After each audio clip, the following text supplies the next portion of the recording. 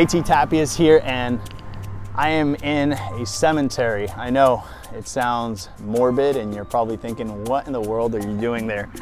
I know of no better place than a place like this to reflect on what we want our lives to look like. The sad but motivating thing is that we will all end up here. We will all end up in this cemetery. I can't stop and I keep thinking of how many people are in the cemetery and how many books, inventions, songs were never written. People that wished and wished and wished and wished. And the interesting thing is that we all suffer from that same wishing syndrome, right? Nothing wrong with wishing, but wishing and accomplishing are two very, very, very different things. We bring a baby into this world and we're happy about it. We're like, this is exciting. I brought two beautiful babies. I remember that day. My wife and I were super excited. Our friends, family. But I couldn't stop thinking of how that baby was going to go through his or her entire cycle of living and eventually pass, right?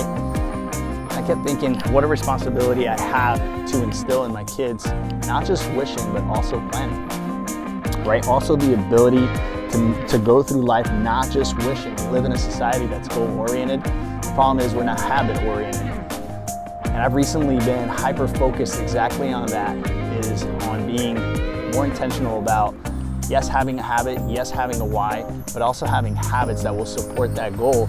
And that's how we achieve greatness, guys. And so an example of that, if you want to get fitter, right? If you want to get fit, hire a coach, kick all the bad food out of your house, bring good food in, put it around you, right? Food prep, put it in your fridge, have someone hold you accountable, right? Be part of a program that gives you a beginning and an end date. All these things are so important in order for us to achieve. Now, if it's not in the fitness realm, I mean, you could do similar things in any other realm. You want to be a better parent? Then write down what that looks like, right? Call a buddy, call a girlfriend and say, hey, I want you to keep me accountable to this. I want to be able to pick up my kids from school and take them to the park and take them for walks and have conversations with them and build memories and surround yourself in an environment that's going to support you in your goals, so that the day that we end up here, we won't have any regrets. And I know it sounds like a kind of morbid and sad message, but it's actually an inspiring one. I don't know of a better motivation than reminding myself every single day that I am not here forever and that I need to make the most of my time. And so if you're looking to achieve a big goal in your life, the one thing you always want to remember is that you're not here forever. So make the most of your time here. Be intentional about your time.